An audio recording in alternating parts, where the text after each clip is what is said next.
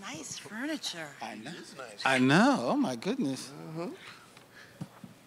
We must be at the Kimmel Center or something. Ooh la la. It's all fancy. It is fancy. And we got Fiji water, okay? No, no Dasani. I know. That's right. Ooh. The fanciest of waters. They do you right at BlackStar. Yes. That's what I'm talking about. Because we don't do this on our podcast. No. Not at our studio. Hey, everybody. Hello, hello, hello. How you doing? Welcome to the Micheaux Mission. 2 men, 1 podcast. Every black film ever made. Thank you. Thank you. My name is Len, a.k.a. the Bat Tribble. And as always, I am joined here at BlackStar Film Festival with my partner. Hey, this is Vincent Williams. And welcome to the 2023 edition of the BlackStar Film Festival. Yes. BlackStar on Broad. If you can believe it or not, all of Broad Street is dedicated to BlackStar, dedicated to black films. That is quite an achievement. Yes, it is. Yes, it is. It is a beautiful thing, and we are here today to talk about one of the films that has been screening here at the BlackStar Film Festival. It's a very, very cool documentary called The Space Race. It's all about the history of the black astronauts in in NASA and in the quest for space exploration. And we are proud to be joined by the directors of the Space Race, Lisa Cortés and Diego Hurtado de Mendoza. Thank you. Yes, good to have you two. What a wonderful documentary. Thanks for joining us. Thank you for having us. Well, you know, BlackStar and its mission and the stories they present are in such alignment with the space race. It's like, you know, we're a perfect marriage. Speaking of like a perfect combination and coming together, you, Lisa, looking you up, you have your background, both of you have backgrounds in documentaries. But your background, your documentary, you did the documentary All In, and you also did the remix about the hip-hop fashion, which makes sense because you're quite a fashionable lady. Let me just say that right now. Thank you. And then you, Diego, you did like a sports documentary about Cuban boxing, and also were a producer on the Redeem team. How did the two of you come together now to want to talk about the history of black astronauts? I think when these projects started, we soon came to each other. We discovered that we had this shared passion and that about you know, this story and these characters. We're both so absolutely in love with them, and I think that's really what brought us together. It's the story of the space race. Were you two already friends? Do you already? No, we met through the project, but like immediately started finishing one another's sentences and talking about how we could take our universal, as we've been taught by the astronauts, don't talk about the world, talk about the universe. Amen. But how we could take our universal approach to storytelling and embracing humanity through our work, and it just was super complimentary. Because this is a big story. Yeah. I mean, we started in 1963 and we go to the present, and it was a big lift for both of us to make. Now, you said you both had a passion for this subject. Did you always have a passion for, in my mind, there are basically 2 subjects, this sort of hidden history of blackness and then just black astronauts themselves. Did you both have a passion for that, or? Oh, well, I think I've always been very intergalactic in my being. Ooh. Come on now. Come on, right. Philly. Don't be sitting there all don't be shy. Just tell it. Back and tell everything. It. Right. So you've been intergalactic. Yeah. Okay. I mean, you know, when I was a kid and saw LaBelle, I was like, LaBelle, she said LaBelle. There's right? Afrofuturist roots here in Philadelphia. Exactly. And so, you know, I think it's interesting because we've been with the astronauts just yesterday and traveling with them to different screenings. Everybody loves an astronaut. We walk into the hotel, they don't look at Diego, they don't look at me, and we're quite wonderful to look at. They're like, there's an astronaut. And, you know, it's like, because they are the most phenomenal people in the world. They are geniuses. They have gone to a very rarefied place that so few people get to go to. They're fun. They can quote rap lyrics, and they are very kind and conscious of what they mean for our community. Yeah. So, I mean, like, that's an undeniable group of people to work with. I love it. One of the astronauts, Charles Bolden, in the documentary, he actually talks about how he is the first time in space and looking back at the world, and he's trying to find all the different countries in Africa, and he realizes that he can't find them because he can't see the lines. Because you now finally are able to see the world as it was, as God intended it. There is no line, there is no division of space or race. And just that line, when he said that, I was like, oh man, that's like really profound. Like, we won't get that opportunity. Most of us won't get that opportunity to see the world like that. And you're absolutely right. That was one of the first things that Lisa and I sort of wanted to deal with in the film. That thing you're talking about is described by astronauts as the overview effect. Yeah. The overview effect is when you get to see Earth from outside of it, and you see it as one thing. And you see it as a rock floating through the vastness of space. There's nothing else around it that has life that we know of. And so that was always the intention. It was mixing the lyrical with the realities of Earth. You have these people that have gone out and seen how things could be. They represent the future. They represent a space of possibility. Right. But then they have to land down again and deal with reality. And that was always something that, that dichotomy is something that we were really interested in tackling in the film. It's funny, we talked a lot about like this new kind of double consciousness. I think, when we were first introduced to the concept of double consciousness, it's thinking about how we as Black people are navigating a world where sometimes we have to put another mask on that is different than our true selves. I think we started talking about how astronauts have a whole nother way of like existing in a space that is full of possibility, where people of all different backgrounds and countries have to work together to survive.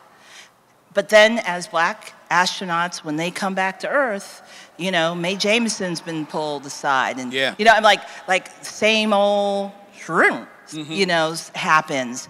And that's an interesting way to navigate both their interiority and also the place of history that they come from and the journey that has happened with the space program to actually have Black astronauts. Because, as you know, we weren't there in the beginning. No. Right. I think, speaking of that, you talk about double consciousness, and I thought Frederick Gregory had this wonderful quote about coming up in these white spaces, so he knew how to navigate that. So obviously, as he said, all of these astronauts are so accomplished and have been so many places. But then it seems like there's almost a third level, especially early on, where you have to be this public figure in Blackness, and you have to, be a role model. And I think about Ed Dwight and how his public persona was crafted. Ed Dwight is really the interesting story and the revelation, at least for me, of this documentary, because, like you mentioned, this documentary starts in the 50s.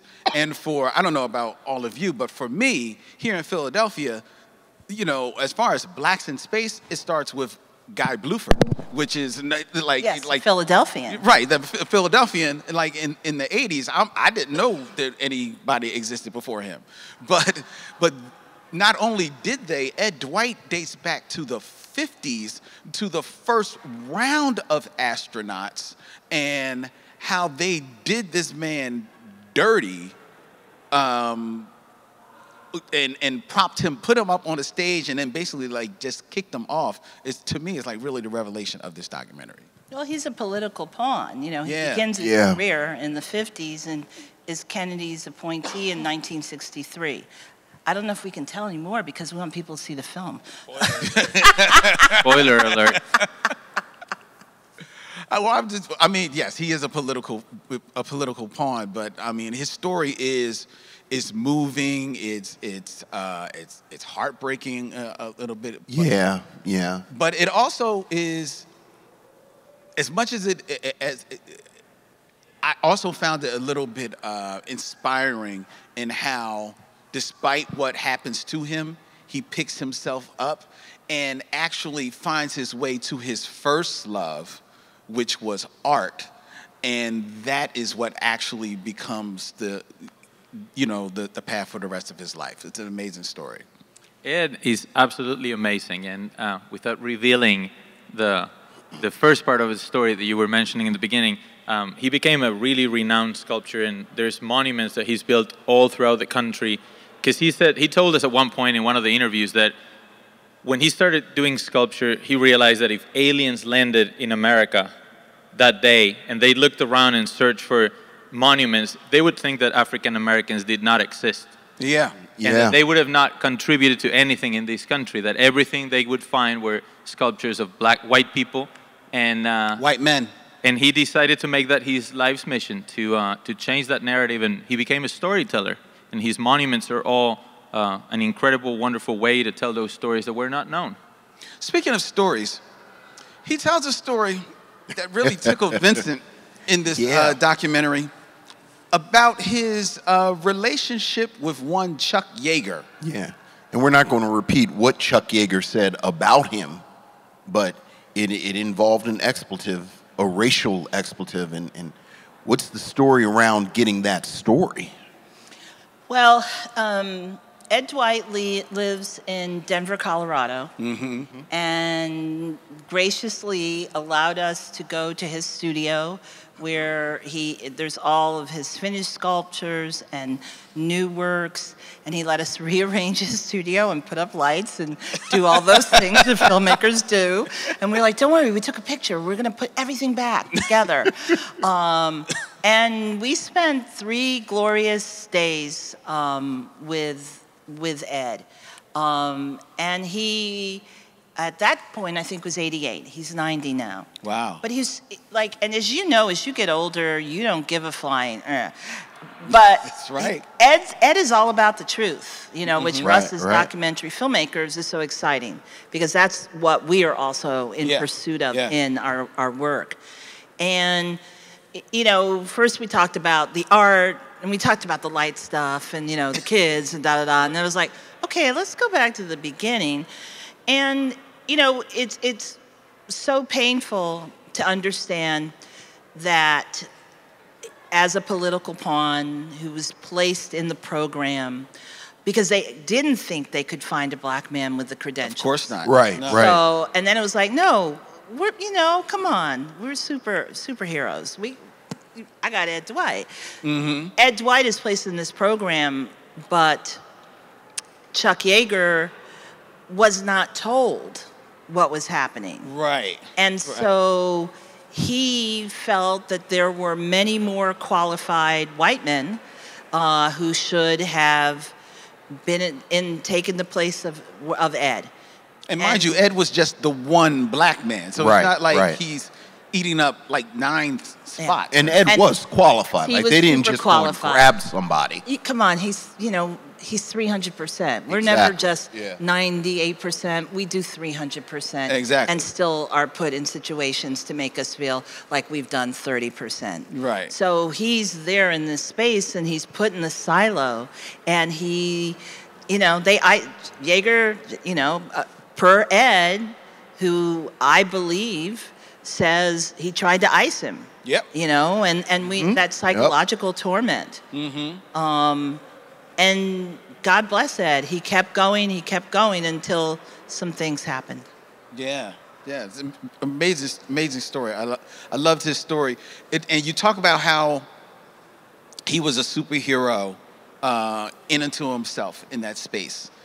And the one thing that I always remember, and you read books about this, about how the first astronauts were, when they were selected, they became pretty much like rock stars. They went on world tours. All of a sudden they had, coins minted with their faces and things of that nature. And you talk about all of that in the documentary. And the moment you see that, and then you're hearing about Ed Dwight's story, you're like, oh, of course, they never was going to let him get to that point. He could, they built him up as a pawn, but they were never going to let him be the face of the program. Well, it's that great quote. I think it was H. Rap Brown who said, they're going to have a black astronaut and they're going to lose them. So even at the time, black people were like, oh yeah, this is never going to be what it's going to be. Which, well, going to space was the least of our needs. Well, I thought it was so wonderful that your documentary captures that ambivalence. I know just with what we've done, we talked about Summer of Soul, the documentary Summer of Soul, where there's that fascinating moment where they announce that we've landed on the moon, and that mostly black crowd boos. Because much like you all talk about, there was this sentiment that this money could be used for people here. And even in the clip that you show from The Great Space is the Place, and that conversation between Sun Ra and the kids, and they're like, what is this with space? So I love that kind of nuance and texture. It's also important. We talk to a lot of people that always say it's incredible these stories just one generation old. It's literally all the subjects in the story that were the pioneers in space exploration are alive. And this happened yesterday. And part of the reason for that is that space is a brand new thing. These people were the pioneers because before that, no one had gone to space. So they're literally at the forefront, at the frontier of space exploration. And, it was a very difficult time for them to do these things. It's funny when you talk about Philadelphia native Guy Bluford, this summer will be the 40th anniversary of his flight. 40 years is not that long. No, not at all. Our lifetime, yeah, indeed. And I like just, that there is the mentioning that despite how long it took us actually to get in space, that black people have always had a relationship with space and with the stars, dating back to, even the days of the slave trade, dating back to Harriet Tubman. I appreciated that because that's real. Like this was sometimes that thinking about the stars was aspirational for us because of the circumstances under which we were, anything but. But just to imagine that now we are actually there is an amazing thing. Well, I think, as we were debunking the issue of who has the right stuff. And, there's this kind of implicit idea that, the crew cut, white men, well, that was their place. They're supposed to be there. What we, through our documentation, show is that African peoples have always had a relationship to the cosmos. It's a scientific and it's spiritual. Yeah. And, we in our time know about the Big Dipper and Harriet following it. But we also know that, and there's some little hints in our film, like almost Easter eggs. There's an animation in the front by a South African artist. Yes. Of depiction of like cave drawings and looking at the stars. And, we've used the stars as a navigational tool for eons. And so even when the greater popular culture did not allow us the place to be there, we have always known of our intimate connection. Sure. And speaking of popular culture, as two old Trekkies, you know how much we loved the space that you give to Nichelle Nichols and her connection to NASA in bringing in that diversity that we talk about. I think lots of the moments you see in the film, and this is one of them, doesn't really come from us. Like one of the ideas we had in the film was we're dealing with some of the best of us. These astronauts are overqualified for everything. Multi-hyphenate, they all have achieved in their life the equivalent of 4 careers. They're all, engineers and they're astronauts, and they'll tell you like that's not the best thing I've done, or that doesn't define me. Right. For us, it's right. mind-blowing because you think astronaut is the coolest thing you can do. For them, it's maybe one of the things they've done. And so we very early on in the project decided that this was a story where we needed to listen to them and let them, give them a platform, but let them tell their own story. Yeah. And, you know, for years we think we know the story of space exploration, but how about we listen to them? And then in listening to them, they took us to all these wonderful places. So you have, you know, Fred Gregory told us that anecdote, and he was directly impacted by that. So Nichelle Nichols was recruited by NASA, and she helped, you know, recruit minorities into the space program because NASA had zero credibility in the minority community. Yeah. And so she became the spokesperson and went out trying to find, you know, African-American astronauts. And the good thing is that Fred tells you that he saw that, you know, video with Nichelle Nichols telling people that I need you, and I need you, and he thought, okay, she's talking to me. Yeah, That's a wonderful thing. And the reason why I especially love that, not only because of our love of Nichelle Nichols, but because that was a black man saying that was a black woman talking to him, and that inspired him to go to space. And that is that you don't hear of, and That's I really true. appreciated that. Because even as someone who knew a bit about Nichelle Nichols and her connection to NASA, you always hear Mae Jemison talking about it. Right. You know, to your point, you never hear the men say it. So that is a good thing. The other thing that this documentary does in bringing up Fred Gregory, and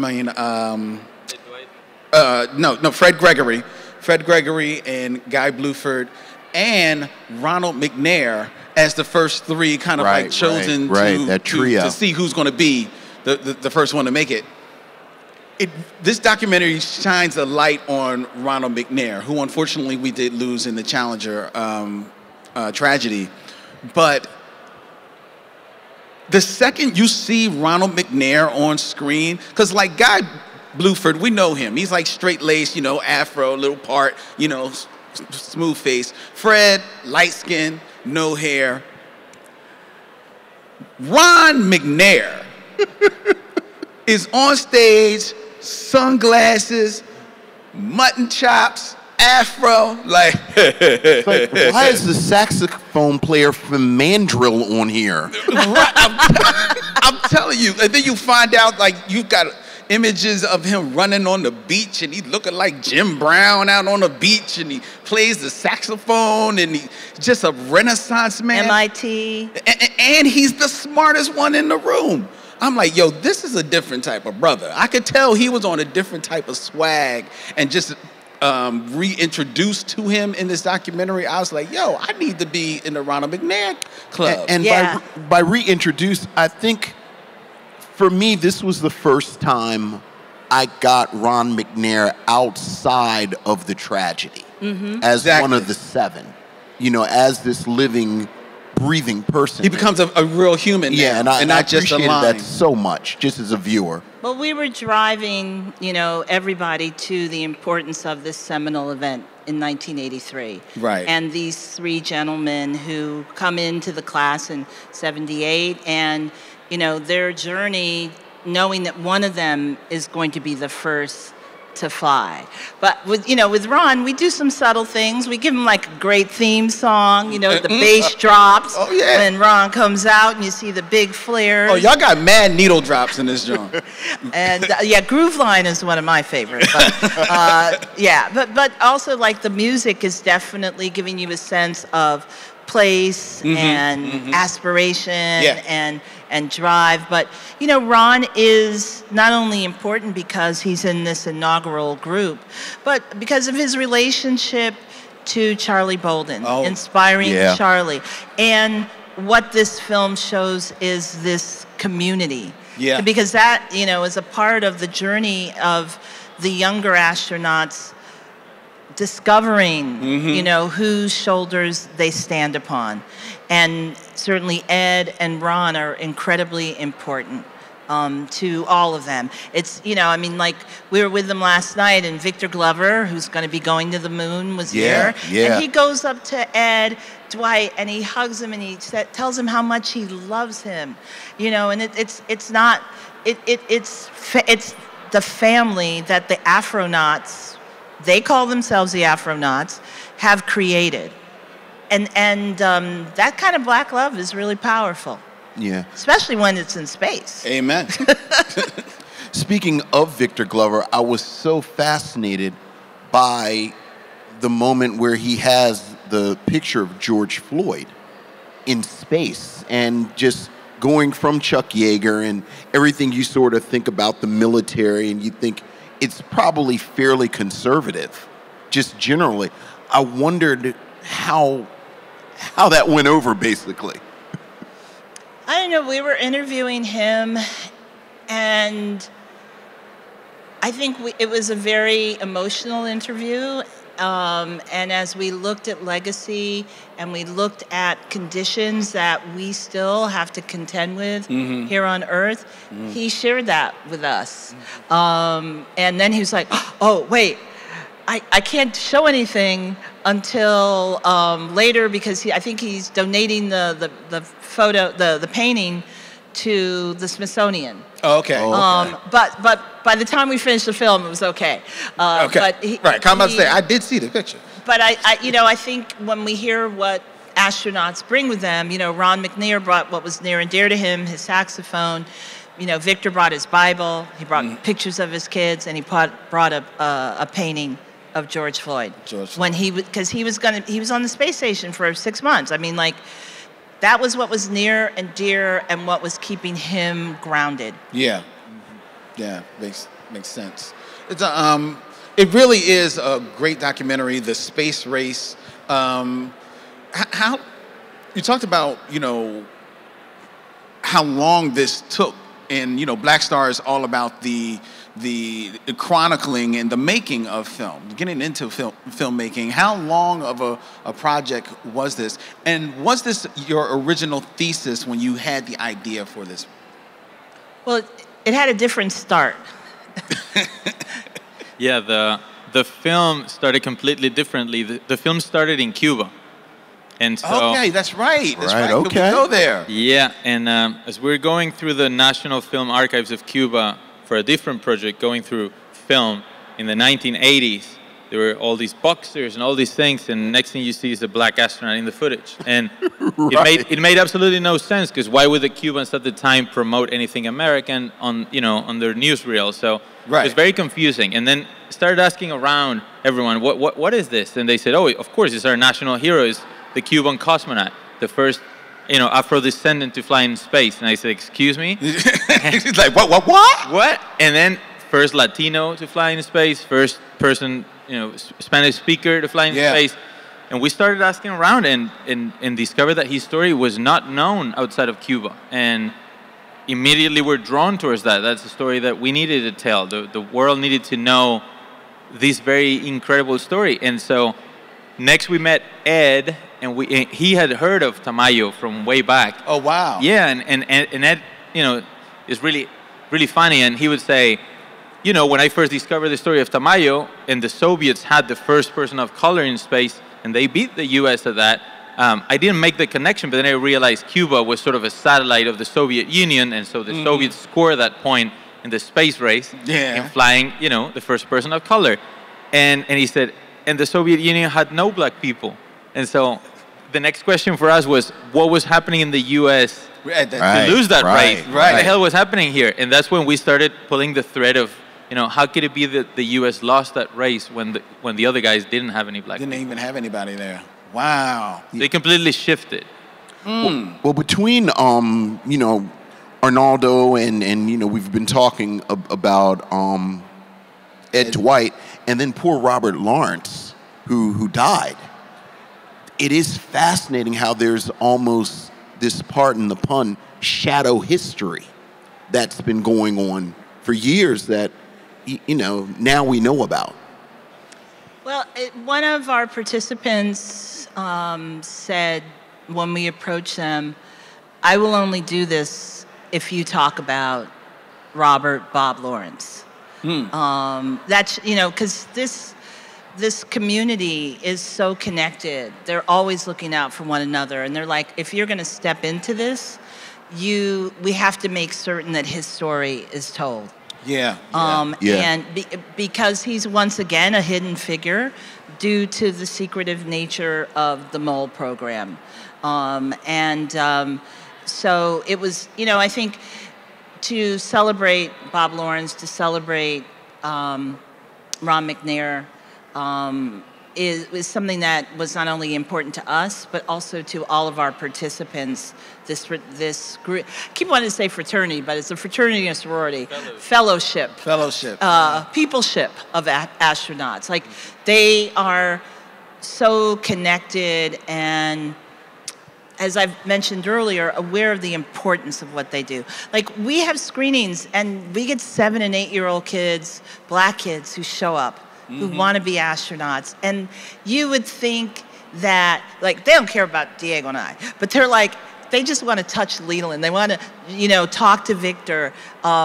It's so transformative. Yeah. And it's, that's why we do these things, is to connect and inspire and, break down systems that tell us that we can't. It was kind of cool. There's another moment in the documentary where that comes together. They actually start to reach out to one another and kind of like form this peopleship, as you were. And I think that it's very interesting that throughout all the history and the things that they have gone through together, that it is the younger people, reaching back in history to make that connection, because the older ones, probably because of just how time is, they're probably a little more isolated, their moments in the sun. Whereas, with Victor and then also with Jessica, they're there at the same time. They're kind of like rooting for one another, lifting each other up. They're used to seeing a little bit more of us there, even if it's not many, but you're still seeing a little bit more. And I like how they're the ones that kind of like start building up that. It's a really cool moment when Victor is on his... No, spoiler. It's a really cool moment, though. It's a good moment, though. I'll say this. There's a moment in the film where Charlie Bolden, former NASA administrator, says that the most important thing is not to have a first black astronaut. Yeah. Is to have a second, a third, a fourth. And I think it relates to what you were saying, because the first ones were the absolute pioneers. No one before them had done it. They had to go at it alone and without any reference of anyone else. Nowadays, I think the younger astronauts benefit from that, history. And so you feel that for them it's really important to connect with that legacy and bring everyone together. Use the knowledge that's been gathered by the others and put it all together. Pull those things together and bring everyone closer. So that's why you see Victor and the younger astronauts do that. Beautiful. Go. Well, now I'm scared. I don't know what to say and not say. No, I'm not even looking at the audience one more, because there was one lady who was giving me the eye like this. Right. Like, so I'm just right here with you, dog. So now I'm sitting here having like an existential crisis. Like, did I say too much? Should I not have talked about Chuck Yeager? Like, we talked about Chuck Yeager before. Did you see Barbie? No. But talking about the astronauts being inspirational to the kids, I think they're inspirational to a lot of us. Again, I have to say, I didn't know a lot of the names, even the younger names. And these are names that we should know, because this is still an amazing thing. Absolutely. And here's what's great. This film was made with National Geographic Films. They don't do a lot of docs, and we were very lucky that they saw the value of this history. We have a long runway to take this film out into the world. We're doing festivals through the fall, and at the top of next year, the film will come out not only on Nat Geo, but on Disney Plus around the world. We're trying to get it on to be shown on the shuttle. Really? To see if it could be on the space station. But and we're also creating a curriculum. I mean, like, it is Nice. important that whether you get Disney Plus or not, that we're getting this to schools, we're having great conversations, we're working with NASA, and that the engagement and exposure of the film is very solid. Yeah. Well, it absolutely is. Someone mentioned Hidden Figures, which so much of that history with Black people and our participation in the space program, we've learned from Hidden Figures. And this is just a natural connection to that. So I can see putting it all together. They can have a double feature on the out in space. Mm-hmm. And I'll add this, even the astronauts that have watched the film, and they're the participants, it's their stories, and they still they tell us that they're discovering so many things about their own history they didn't know. And that's kind of mind-blowing for me. And they tell you, because our story was not told, they don't know about it. It was never written, never shown anywhere. So I think, America is at a time when it's really hungry for those stories, for filling in those gaps that were omitted, erased, and learn the truth of, what this country is. And for them, it was as shocking as it is for you or for us. Oh my God. Well, that's the space race, ladies and gentlemen. I don't know what else I'm allowed to say about it. Come on. You want to talk about Afrofuturism? Come on now. There's I love that you definitely make the connection with Afrofuturism. Yeah, absolutely. For me, this was actually rare footage of Octavia Butler. How about that? In this film is great. You do almost like a slideshow of Earth, Wind, and Fire. I mean, y'all working on a curriculum. Y'all need to drop the soundtrack to this joint someplace, because I will grab it up in a heartbeat. Everything. It was like on point, top notch. Yeah, and we worked with great composers, Yonique Bontemps and Anna Drubik, and they really understood, we wanted a score that it was like Americana, but through a soulful lens. Yes. And through the strings, through their orchestration. I mean, it's funny because Yonique, he was a composer for the most recent Transformers film. Okay. Rise of the Beast. Yes, but we got him for this one, and his collaboration with Anna was really fantastic to give us something that had a lot of emotionality. It has a sense of history, and to complement some of the great needle drops that we've got. Anna is Russian, so talk about a diverse crew. Wow, a diverse really? team. Mm-hmm. Oh shoot, man! Look, I need to get with y'all. But I think. The Black connection to the cosmos, the Afrofuturism, that's all a part of who we are. That's that's in our DNA. So it was quite organic to make certain that as we give voice to our participants, we are also providing a framework of what they are drawing upon, whether it's known or not. Those are the things that I think subconsciously are always ordering our steps, and then if you become an astronaut, your steps are even more, ordered and complicated as you float through the great void. Last question, at least from me, is that I find that more so with documentaries, with filmmakers, it's becomes like a personal thing because documentaries take so long to put together. And I wonder, because of that, and because you lived with this project so long, did you walk away with it with any particular tangible takeaway from this project? As difficult as it is to be a filmmaker, I have a production company. I'm out there trying to shop and sell things all the time, and I hear a lot of no's. Mm-hmm. And I can oftentimes become incredibly discouraged and think about leaning into my barista skills, because I have good barista skills. They're very important. Oh, I am hanging all day with you. We're there. And my mixology skills, too. But, despite whatever discouragement we face in this industry in trying to expand our place at the table, to own a portion of the table.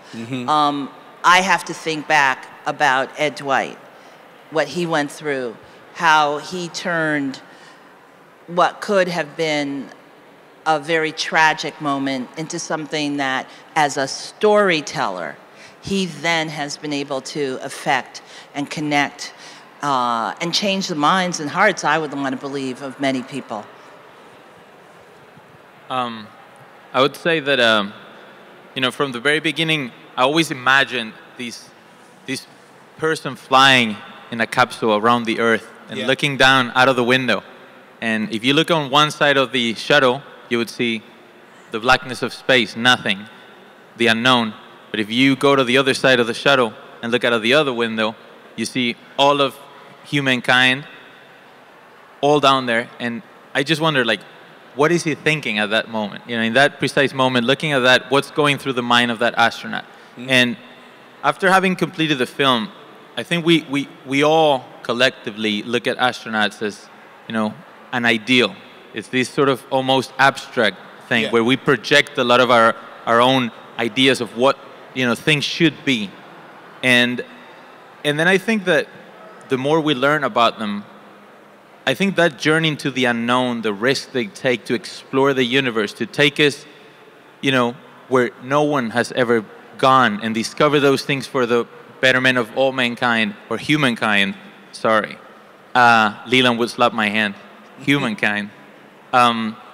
It's also as interesting when you look at their personal stories. They've also gone above and beyond in their lives, in their personal lives. And I think that's the one thing I've really discovered in this project, how these men and women of the space program have done so much for this country and for this world, and how they've raised above all kinds of obstacles and, you know, shown us that we can be way more than sometimes we're led to believe. And that's what you learn from them. It's the possibilities are infinite, and they're the proof of that. Amen. Amen. Thank you, Lisa, Diego. Yes. Thank you, Vincent. Thank you, Lynn. Thank you so much. Thank you. Thank you. BlackStar Film Festival, the Kimmel Center. Thank you, all of you. If you want to check out Vince and I, the Micheaux Mission, MICHEAUXMISSION.